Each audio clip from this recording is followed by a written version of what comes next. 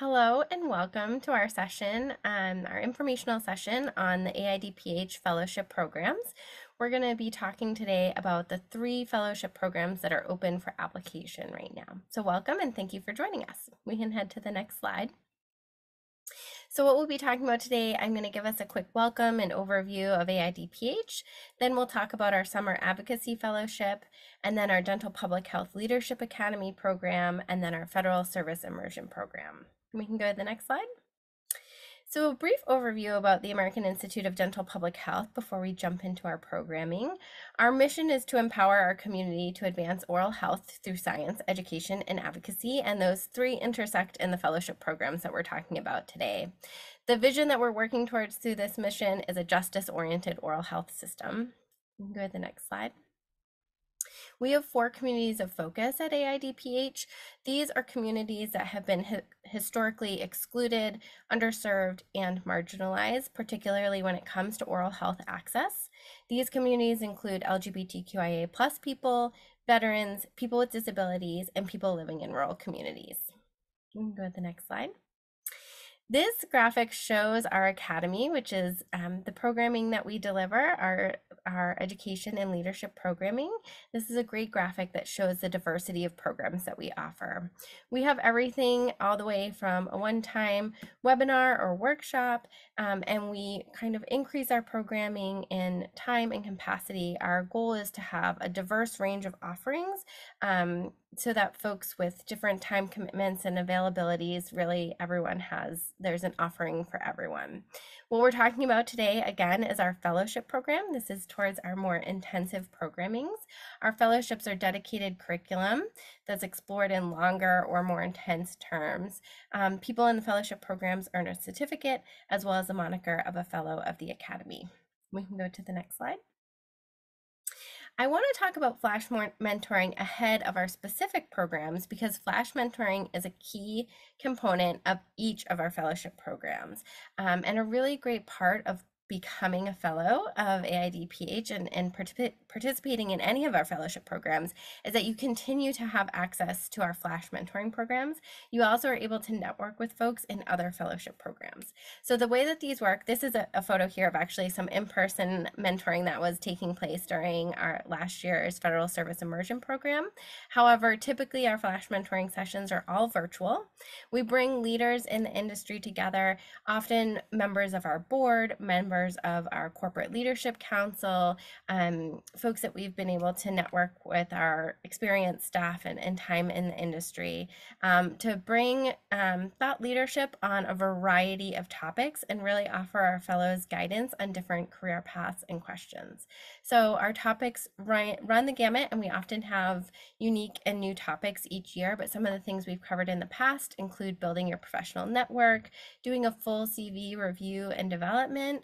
That's something where we'll typically have several folks come on and break out into small groups for intensive review, federal careers and advice on pivoting, taking non-traditional career paths, etc. It's a really wonderful part of our fellowship program. And again, it's not just during, if you're doing FSI and it's a week-long program, you have access to a year plus of Flash mentoring sessions. We can go to the next slide. So I'm going to start us off by talking about our Summer Advocacy Fellowship program. This is the program that starts the soonest on our calendar and which application is due most immediately. So an overview of this program, it's a 10-week opportunity and it does come with a paid stipend. The commitment is about 5 to 7 hours per week, and that includes time working asynchronously on projects assigned as well as synchronously in different seminars and team meetings. The 2024 fellows will participate in collective and independent advocacy projects that are feasible to complete in the 10-week program. Our ideal and hope is that these projects are really something that fellows can walk away with of a project that they've worked on in their portfolio, as well as completing something for the team's capacity. This program's for new graduates, advanced education students, and incoming and/or outgoing dental public health residents with experience in advocacy. We can go to the next slide. So what does the program consist of? We'll have bi-weekly seminars, and these are put on by experts in the field as well as our staff members. They cover a variety of topics in dental public health, specifically geared towards advocacy.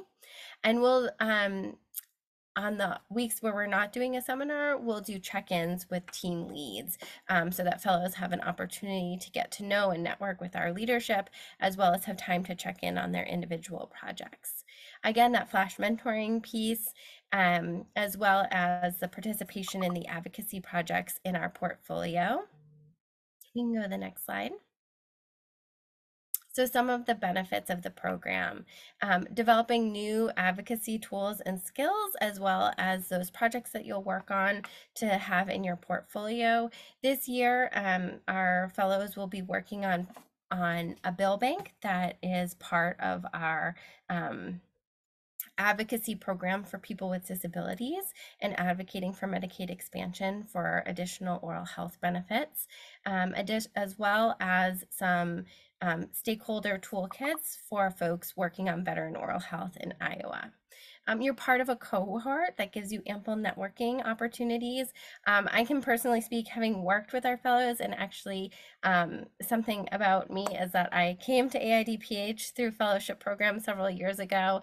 So I can speak personally both from the fellow side as well as the staff side, that our fellows do stay in touch and continue to come back to AIDPH, continue to work together throughout their time in dental public health. So it really is a wonderful networking opportunity, both with your cohort and with our staff and leadership. And again, back to that mentoring sessions, we have those official flash mentoring sessions, but there's a lot of one-on-one time and time with our staff leadership for networking as well. We can go to the next slide. So what are we looking for when we are reviewing applications for this program? We're looking for a robust advocacy skill set with demonstrated expertise. I will say, if you have a passion and an interest in advocacy and maybe not as much experience, please still apply and share that information. We really want folks who are committed to making change in dental public health. So please still feel free to apply and share that information. A commitment to dental public health and increasing access and equity in oral health care, and an overall thoughtfulness and thoroughness in your application. We really want to hear from you and why you're in dental public health, your unique perspective and what you think you can bring to the program. So please be thoughtful, share yourself, share your unique perspective. We're really excited to see everyone's applications and hear from you and why you're interested in the program. We can head to the next slide. So looking at our timeline again, this application deadline is right around the corner, May 15th. This is a summer advocacy fellowship, so it does happen in the summer months, which is why this application is due so quickly. And it will start towards the end of June and it will end towards the end of August. If you have any questions about these applications, please let us know. You can reach out to us via our website, via our programs at aidph.org email.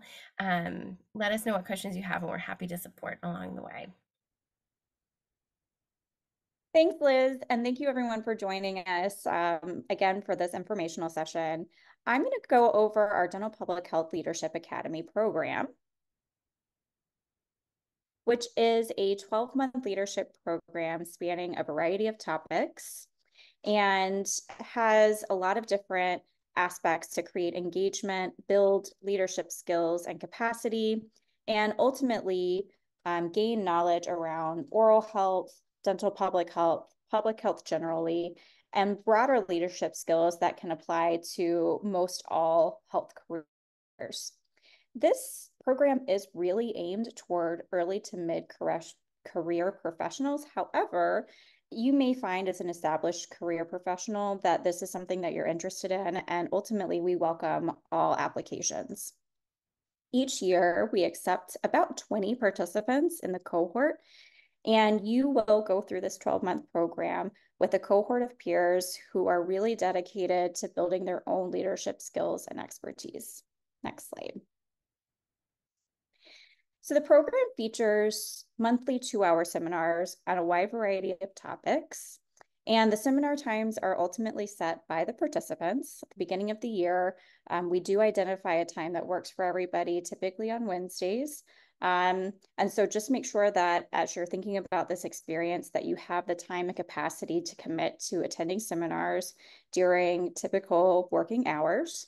And also included alongside these seminars are flash mentoring sessions, which Liz reviewed with us earlier. These seminars include a mix of didactic information with a heavy emphasis on applying skills and challenging ourselves as adult learners through case-based opportunities, hands-on learning, and other types of one-on-one leadership and peer coaching. As part of this experience, we have different seminar topics each month, and we support all of these seminar topics, again, through a wide variety of engagement. Some of these topics include things like understanding your personal leadership style and how you engage with yourself and others as part of that leadership experience.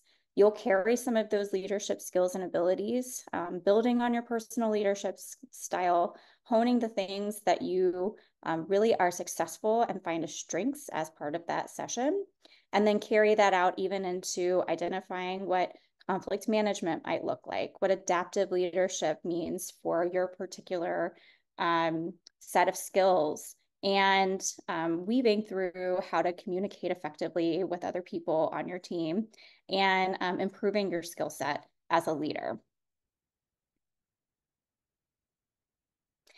So while we're starting our third cohort for the Dental Public Health Leadership Academy, we have heard that our graduates now demonstrate a variety of benefits and find a lot of value in this programming that we've begun to really sharpen and strengthen as this cohort and this experience continues.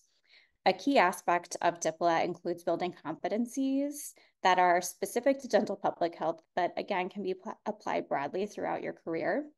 We really want folks to walk away with a solid foundation in public health policy and the skills to advocate effectively, both in little p policy, so organizational policy, and broader public health policy.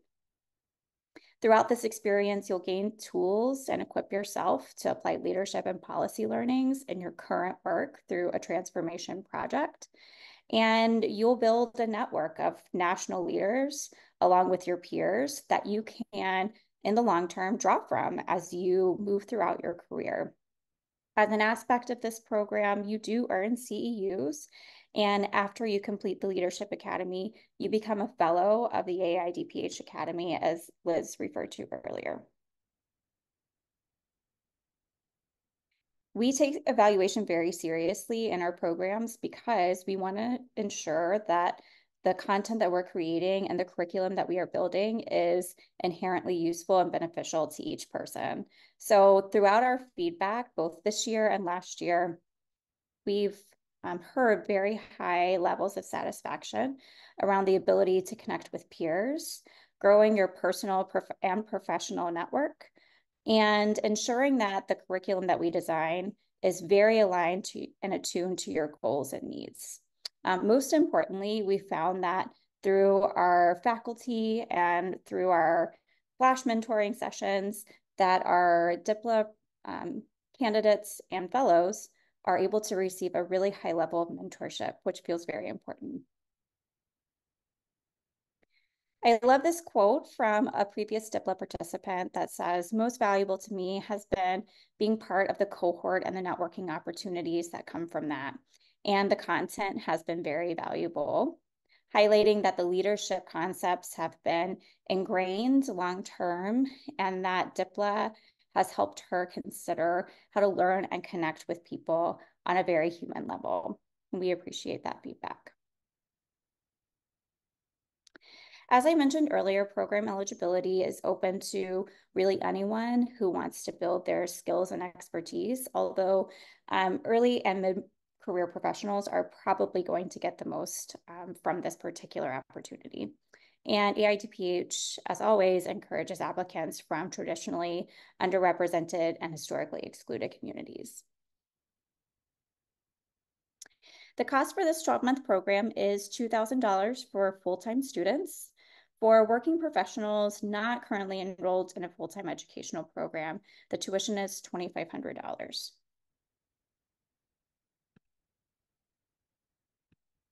Some of the things that we look for in DIPLA candidates includes a demonstrated self-awareness of your leadership strengths and abilities, along with the opportunity for growth that you see, an understanding of the importance of how leadership can be applied in dental public health, the thoughtfulness and thoroughness of the answers to the application questions, and most importantly, the ability to commit the necessary amount of time to engage in and complete the program.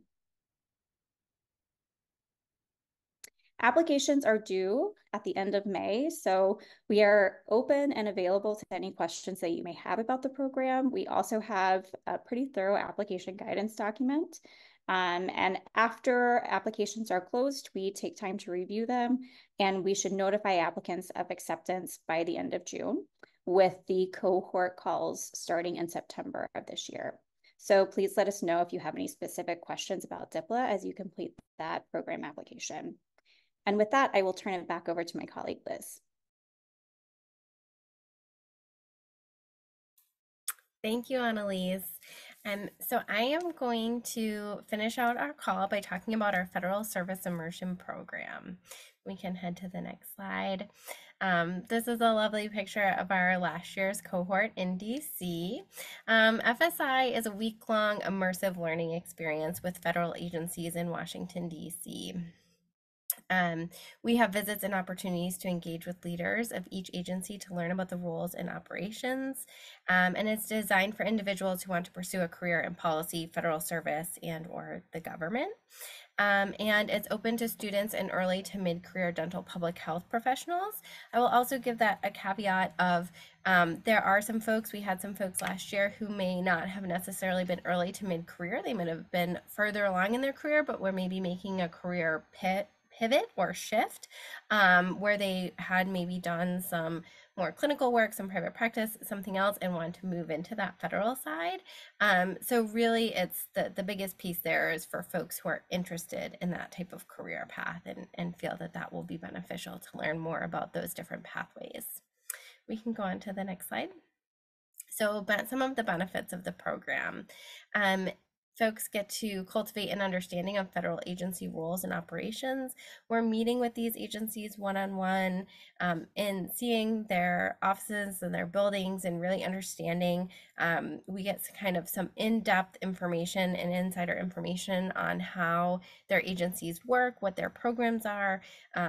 There's different information on different residency opportunities, on different grant funding opportunities. It's a really unique experience an opportunity to connect with folks one-on-one.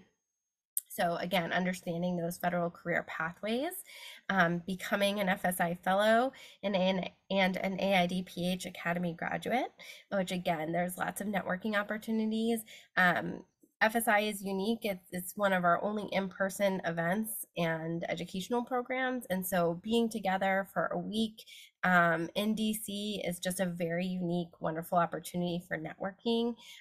Last year was really exciting. We had a very diverse group in regards to we had students all the way up to, again, folks who were maybe much further along in their career and were looking to make a pivot, and having that group together, learning and networking together was wonderful to see. There's opportunities to network and connect with those national leaders in dental public health. And we can go to the next slide. So our tentative schedule, again, this is there's a long application and kind of planning process to this. As you can imagine, there's a lot of logistics working with these federal agencies. So we do applications fairly early on in the year. Part of that also is gathering everyone's information for clearance to get into these federal agencies. So we always list this as tentative. It will get finalized as we move closer to September. But Sunday will be a travel day. We host a meet and greet, welcome reception. We'll share a meal, get to know each other a bit, share schedules and materials on Sunday evening as we get ready for an early start on Monday morning. We start off in Rockville, Maryland, which is actually just on the outskirts of DC and where a lot of these federal agencies are. So we kind of focus on those to start. So tentatively right now on Monday, we'll start with HRSA, IHS, and the CDC. And then on Tuesday, we would do visits with NIH, NIDCR, and NLM. And on Wednesday, we would go to the FDA and Veterans Affairs.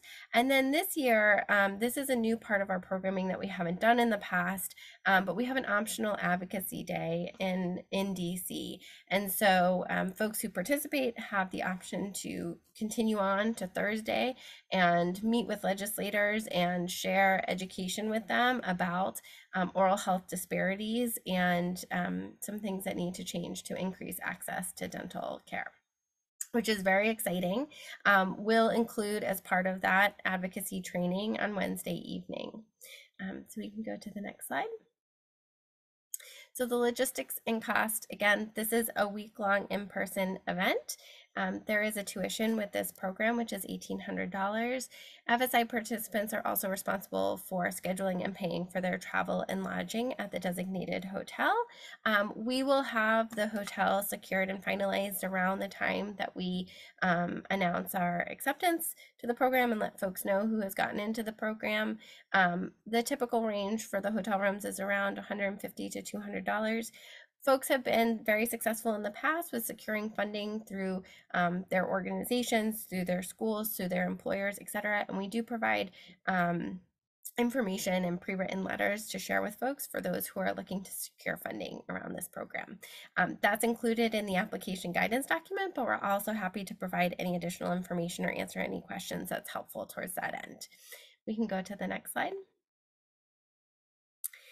So selection criteria, again, a commitment to dental public health and increasing access and equity in oral health care, an interest in career working in policy, in federal service, government, etc. And that overall thoughtfulness and thoroughness in the answers of your application. We really want to understand your unique career pathway, your background experience, and why you're interested in this program and dental public health in particular. So please share yourself in your applications. We're very excited to review them, and also, as with all of these, answer any questions along the way. Okay, so our program for FSI, again, it's a fairly long program timeline, and part of that is because of coordination and planning that happens with an in-person event, as well as gathering everyone's information for security purposes of visiting these federal agencies in person takes a fair amount of time. So we have a long timeline here. Applications are due on May 29th. Again, we're here and available for questions ahead of that due date. And then there's a list here of kind of when notifications go out of acceptance. I will note that this is a fairly competitive program. We typically have folks who are accepted and then a list of waitlist folks. So we do ask when you receive your acceptance, we'll provide you information on how to confirm your participation within a certain timeline, so that folks who are maybe accepted and unable to participate, we can move on to the waitlist folks. So just be thoughtful and thorough in your applications and understand that it is a competitive process. Again, we will have hotel information around that same time that we offer acceptance letters. We will have virtual orientation and know before you go information ahead of joining each other in person in Rockville, Maryland and Washington, D.C. in September 16th through 19th. And again, the 15th will be our travel day. We'll do a meet and greet and then get started with our programming. So we can go to the next slide. So these QR codes go directly to our applications. You can scan them. You can also access this information from our website. If you go to AIDPH.org and click on our academy, you can scroll down to fellowship and there's the full application guidance document on each of these fellowship programs, which also have links to the application as well as all of this detailed information. We can go to the next slide. This is our website, as well as the programs at AIDPH.org. Our ed team manages that email, and we're happy to answer any and all questions. Please reach out and let us know. We're super excited to hear from you, from your questions, from your applications. Thank you for joining us today, and we really look forward to seeing you in these fellowship programs later this year. Have a great day, everyone.